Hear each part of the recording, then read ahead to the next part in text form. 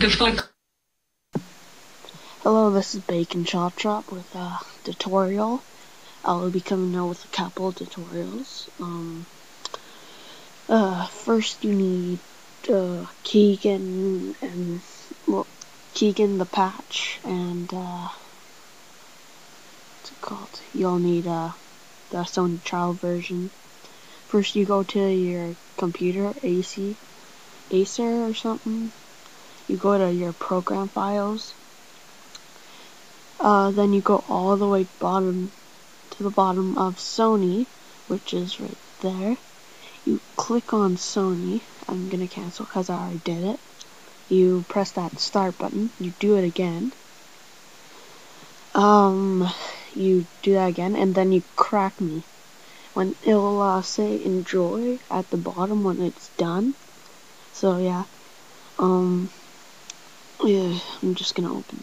You need Keegan now. They'll all be in the description below me. Okay. Yes, I will be drawing a picture because it won't show for me, but you go to Sony Vegas Pro 9, 32-bit by 64, and you generate the code. You don't use the first code. Use the second code, or third. Something. Okay, I'm gonna draw you the picture. Yeah, no, weird.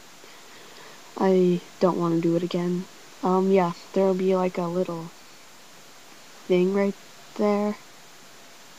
And music was annoying me. And it will put to the button there. Sunscreen, toothbrush, deodorant, all that good stuff. Yep. That was my stepmom. She asked me if I was doing some stuff. And you put 1 R8, and then you put like a little cross in there. Then what you do with the R8, you put R8 up there too. You put it up there. Then you when you have the code, like just wait. Loading. You're more loading. You're more loading. Okay, no loading. Okay, you pick this part, okay? Pick that part, no matter what. Don't pick the 1H8 or something. Use that. Okay. And then you don't exit out. So you put in the code, you do all your information, and once you're done, you do the authorization code, which will allow you to go into Sony Vegas.